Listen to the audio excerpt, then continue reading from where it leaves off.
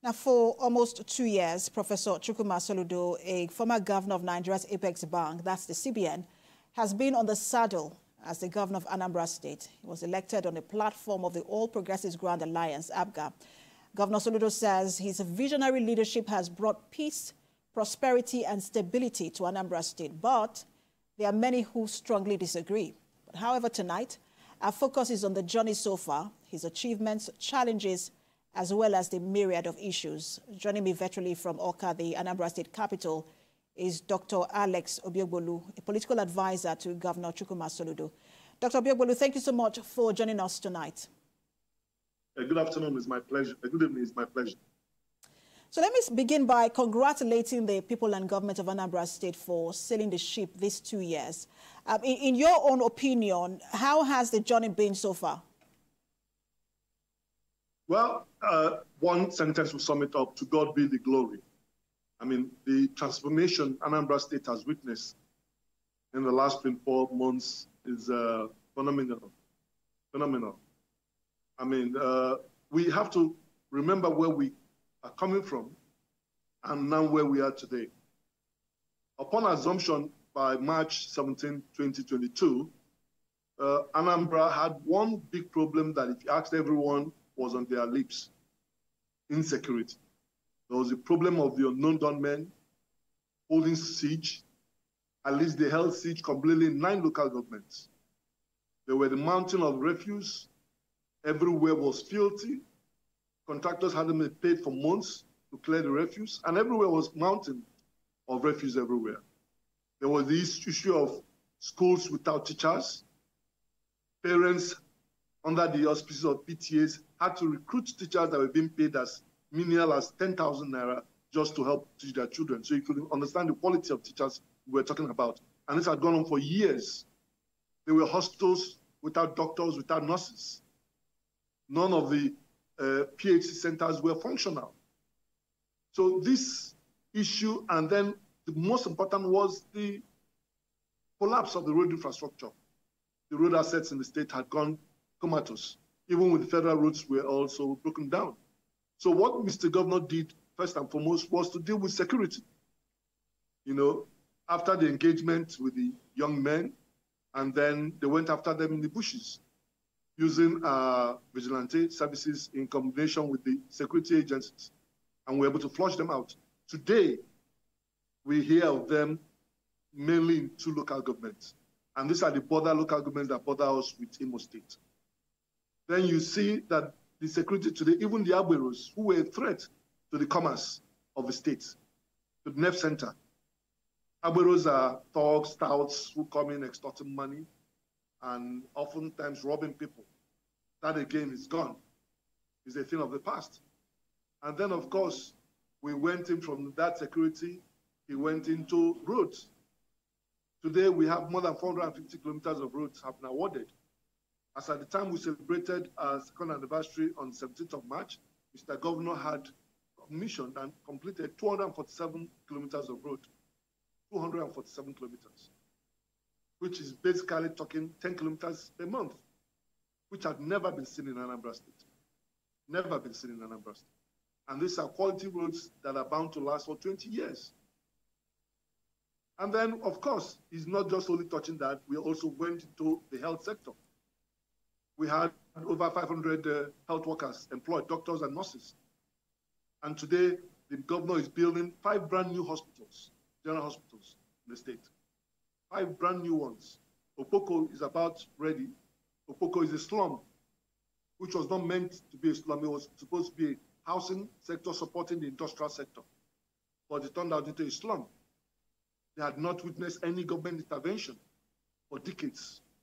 And Mr. Governor promised that he was going to turn it around.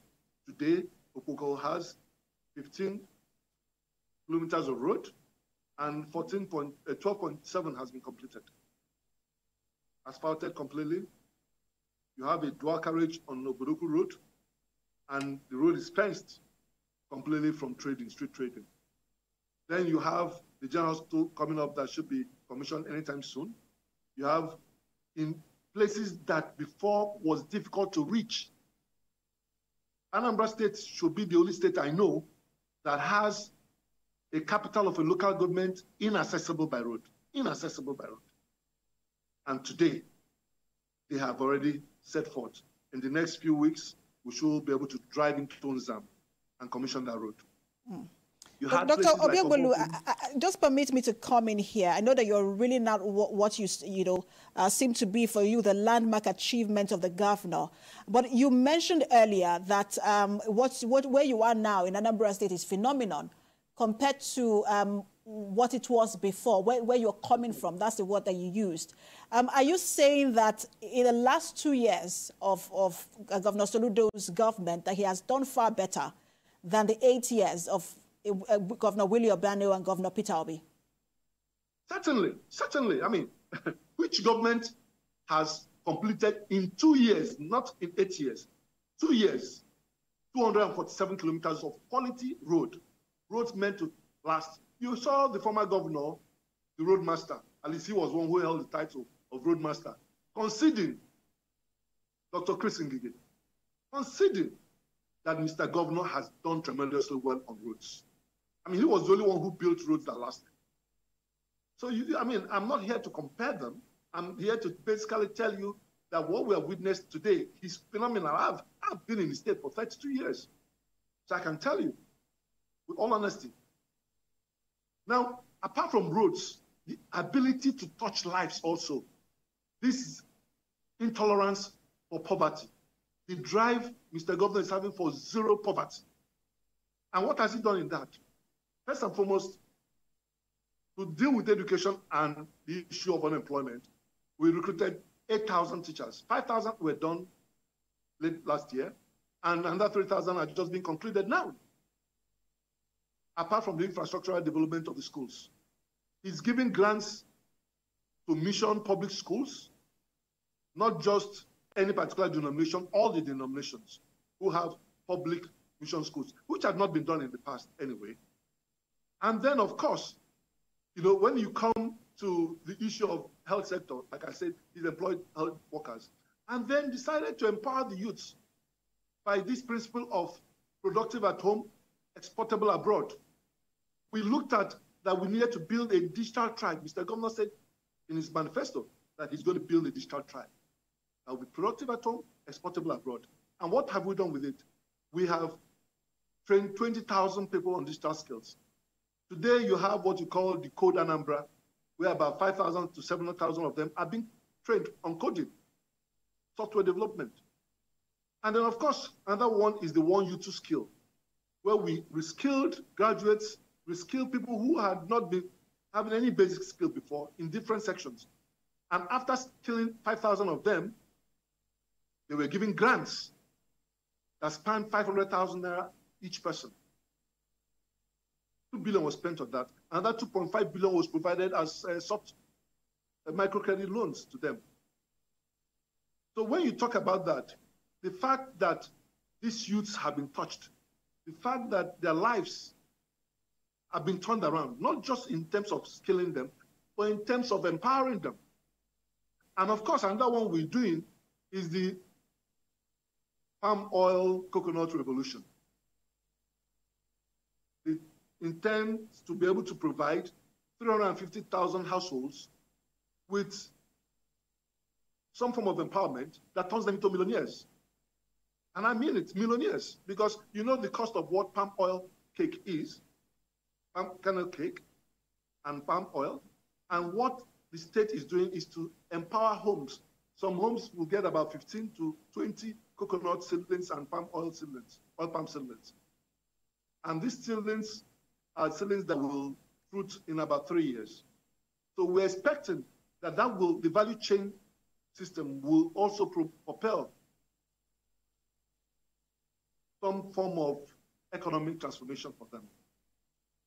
Already last year, we've done 120,000 households. This year, we're doing another 100,000 households. And these are things that are aimed and targeted at achieving zero poverty for Anambra State. So when you and Dr. Obiagbolu, apologies again that I'm coming in as you reel out these achievements. But for every time, either you or a member of the cabinet of Dr. Chukwuma Soludo speaks, or even himself. There are those who go on that such videos and comment and say some of these things are not true. They say that, look, he hasn't even done much when you compare him to someone like the governor of Abia State. And I know that you have said that, you're not here to compare, but it's inevitable. So they say, look, for someone like Governor Oti of Abia State, he doesn't even begin to compare, not to think of, you have mentioned someone like the former governor of Anambra State, Peter Obi, who many believe is still the best thing that has happened to the state today. Well, you see, there will always be opposition in politics. And what I want to ask you is, since you are positioning or positing their own side, can you tell me what the governor of Abia State, with all due respect, has done that when you put side by side with what we've done in Anambra State, we'll say that he has done better? I mean, what I see them showing on social media is the fact that he's using Julius Berger. And I don't mean to run down Julius Berger. I mean, we've seen the roads they've also done, the Owerri Road, the Onitsha Owerri Road that was done. We've seen parts of it go bad. So it's not about using a big name. It's about achieving much with less. And that is their mantra, to achieve much with less. And Mr. Governor is insistent that we must promote local contractors. We must promote made in Anambra. And that's why you see, from the first day, his official cars and the official cars of everyone in government is made in Anambra or made by an Anambra man who is in Nigeria assembling cars. So, I mean, like I keep saying, I don't want to go into comparison. What we want to do is, this is what we've done. And when you say these persons challenge what we've done, what have they challenged? I've just mentioned 5,000 teachers recruited. I can give you their names and phone contacts. I've just told you that 3,000 more have been concluded this month. I've told you about the 500 medical doctors and nurses. These are people who are alive. The other day, they couldn't contain what had been done. They said there was a road that collapsed. And then one of them came and said roads were collapsing all over Anambra State. I mean, I've sent you the clip. Play it. The very place they said it collapsed. Arrant nonsense. So how do you then react to the, Dr. Biogbolu, how do you then react to the Anambra State chapter? Just a minute, Dr. Biogbolu, how do you then react to the Anambra State chapter of the People's Democratic Party? They have expressed disappointment in Governor Soludo's performance for the last 2 years. They have also described it as a disaster. And then they talked about local governments, they talked about security and the state capital, Okar itself.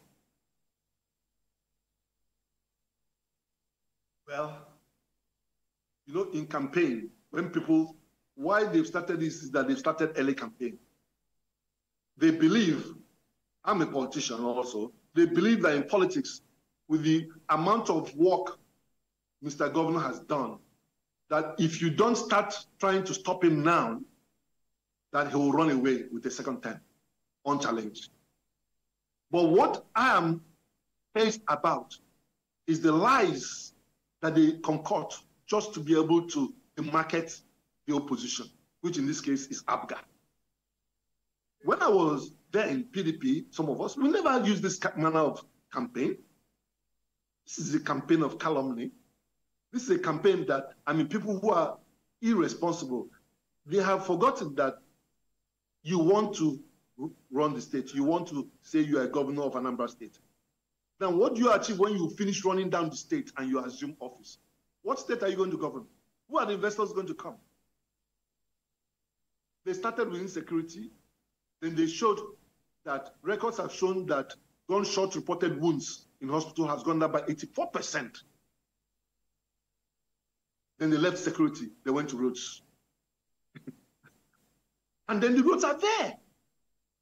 Places that could not be reached before. I'll give you an example. In 1992, when I went on campaign, I joined Mr. Governor, then the erstwhile Governor Ezife, on campaign to Umunze.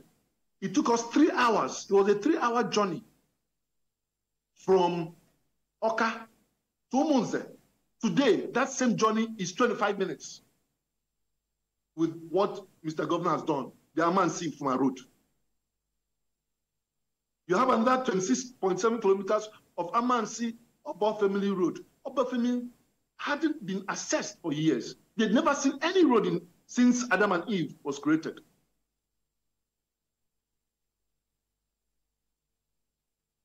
Hello? I can hear you. Go ahead. Yeah. Since Adam and Eve were created, they had never seen any road. Are these the people you will tell them that Mr. Governor is not performing? You go to Oka that we always said was not befitting of a capital. Oka is transformed today with dual carriage roads. I mean, I need to invite you. It's not a question of saying nothing. You just say it on social media. The people, the beneficiaries are happy. The beneficiaries are saying this is a governor they have never seen. I'll just send you video clips. People expressing their joy. And then, can you imagine a state capital for 30 years? We don't have a lodge, a government house. And that jinx has been broken. Mr. Governor is there. In the next 1 year, the government house will be ready with the lodge. I mean, where can I start from? Where? Look at Okoko.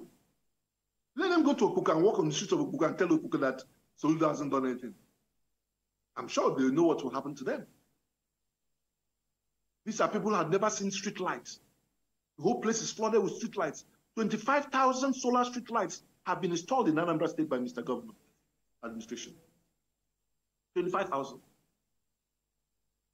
You come, I give you the name. When I was in opposition in PDP in those days, my problem with some of these governors, my governors you call, was I always told them, you say you have built road, tell us the distance you have built. But this government will list the road and give you the distance. So I would like them to say that these 450 kilometers you said you have ordered are false. Or this 247 kilometers you said you have done is false. That is the kind of responsible opposition they should be. To create havoc where there's no havoc. Talking about responsible opposition, and you also mentioned Okpoko. I remember, I think it was last month where the governor talked about refusing to construct, is it Nwokedi Street in Okpoko community because it was an area represented by, I think it was Noble Igwe, who then was in the opposition. Some would say, look, you are talking about responsible opposition. Shouldn't the governor had fixed that road even before Noble Igwe defected to the governor's party? When did Noble Igwe defect? Noble Igwe, as far as I'm concerned, is still today PDP. I think he's deputy minority leader. And Noble Igwe is representing the whole of Ward 6, the whole of Okpoko, not just Ward 6 where he comes from. And it is in Okpoko where he's representing that the governor has put 15 kilometers of road. Noble Igwe, I saw him the day the governor came to commission the 12.7. He was ecstatic. He was happy. He was elated. A member of PDP. My dear, Mr. Governor is not interested in party. He says that our own is one agenda, one people, one state. No one should be left behind. That is the motto of ABGA. Oyayana 1 year, you don't leave anyone behind. He is not from the north. He is from the south. But the 5 general hospitals he's putting together is in the north, where his predecessor came from. Because these are places that have not witnessed development. Nzam is in the north. Okpoko is in the north. Aguleri is in the north. These are places that Olubanasa, you saw him travel by river. He was the first governor since the creation of Adam and Eve to step foot on Olubanasa.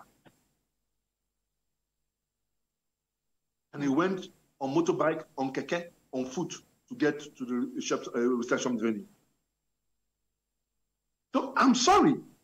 I know what it takes to be in the opposition. I know that this is one governor, one government that seems to be, their mistakes are very few.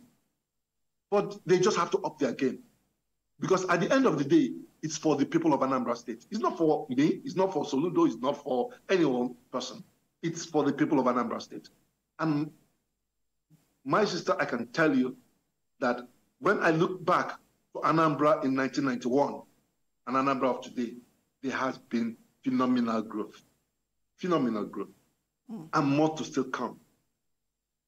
With the new building code, a new Oka 2.0, a new Onitsha 2.0, new cities being built, planned and built. We have land banks. The governor has been picking up land banks to make sure that the future, that government can still expand. There's a new industrial city in Oboji. There's the largest indoor pharmaceutical warehouse in Oba. And these are places coming up that will bring economic transformation for our state. Now you look at what we're doing. Like he says he wants to turn Anambra from a departure lodge to a destination lounge. Why do we say that? Because in the past, people were leaving Anambra in droves. Today, the cost of property in Anambra has gone up. People are listening because the governor has also started on what you call the PPCP model, the public-private community partnership,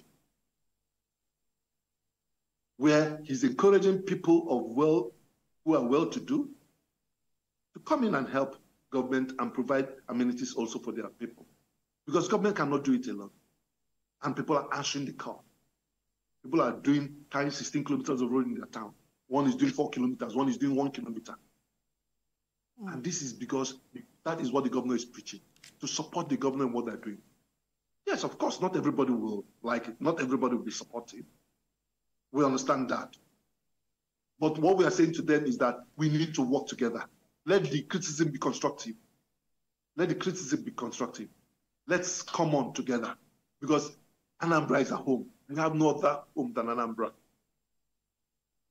All right, so Dr. Biobolo, we'll take a break now. When we return, I have just one more question on the Noble Igwe issue. We'll then talk about security and other developments in Anambra State. Stay with us, everyone.